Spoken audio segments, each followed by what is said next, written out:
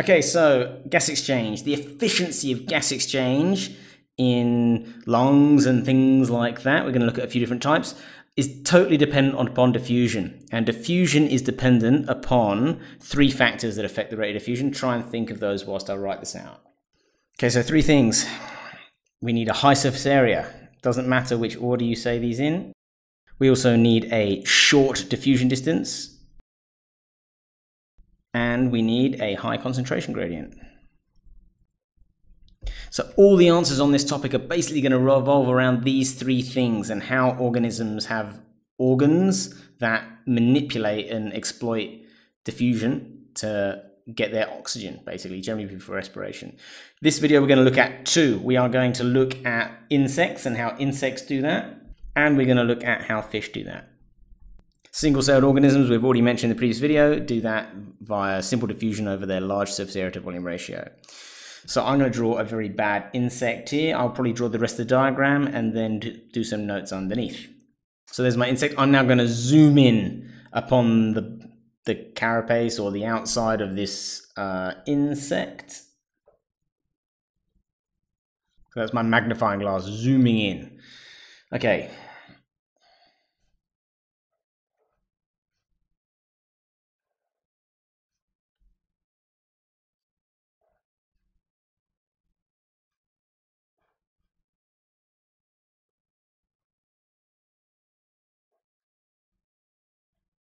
So what's going on here? We're going to label a few things. We've got a hole in the outside of the insect. And this hole here is called a spiracle.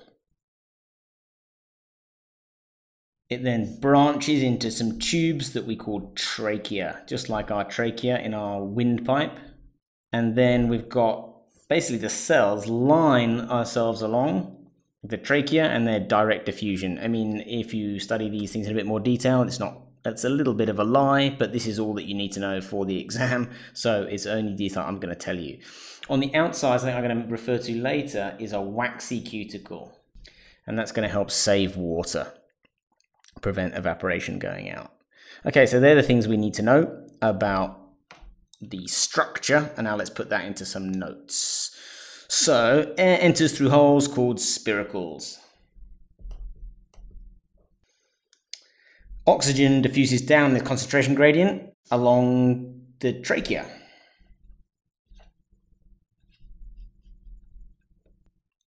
Which are basically the pipes, the trachea. The trachea are closely surrounded by cells. And then oxygen diffuses into the cells. I'm going to put diffusion in red. It's a pretty key that you know that it is diffusion. Okay, so I can do a little bit on water loss. There's only a couple of bullet points that you need to know here. Something I've just missed off this diagram is actually ventilation. I'm just going to stick it in here. So ventilation, they can actually pump their body. They call it abdominal pumping. And that basically just helps the flow, a bit like a lung, like just squeeze a little bit, pop the air out, and then it creates high pressure, and it pushes the air out, and then it can suck more air in. Ventilation. So this helps to maintain a high concentration gradient.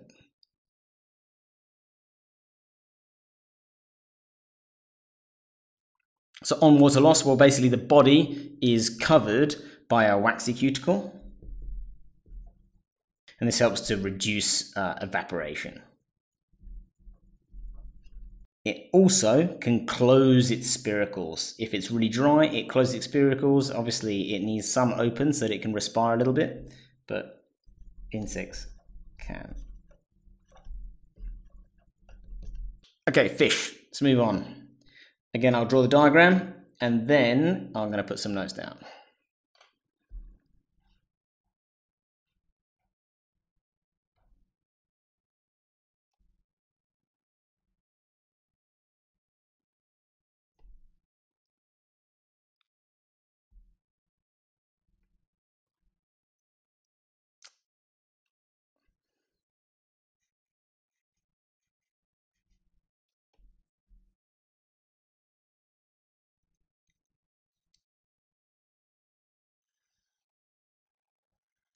Okay, so I've drawn my diagram here. Start with a little fish. If we zoom into the gills, we actually end up with these gill filaments here.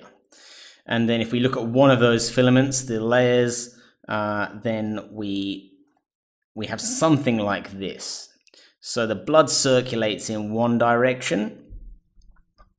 So it's going like this, and the water is pumped across by muscles in the opposite direction. So let's make some notes.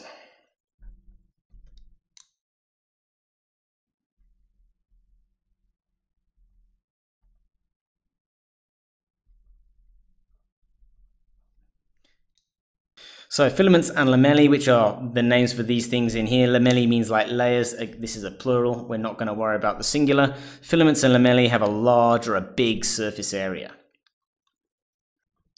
This increases the efficiency of diffusion. They have a thin epithelium, which means layer. Yeah, they have the cells here making up the wall, the barrier, are very thin. What does that mean? You have a short diffusion distance. Okay, the most important thing is that the blood and the water go in opposite directions. Blood going this way, water going this way. This is called a countercurrent flow. Counter for opposite, current for direction.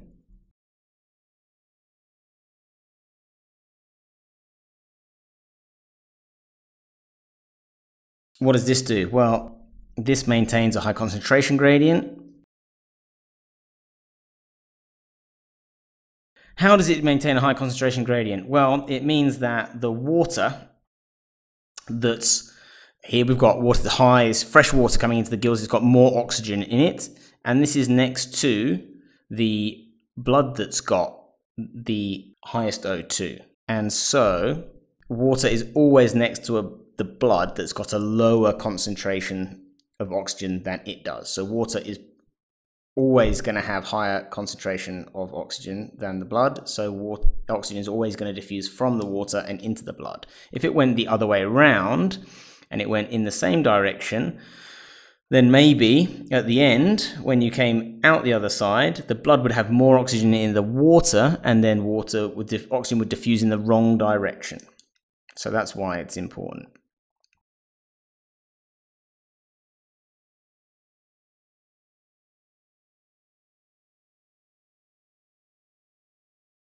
What other things do we have? Well, we've got circulation of the blood. What does this do? This replaces blood that's saturated with oxygen. And we have ventilation of the water. And this replaces the water that's low in oxygen.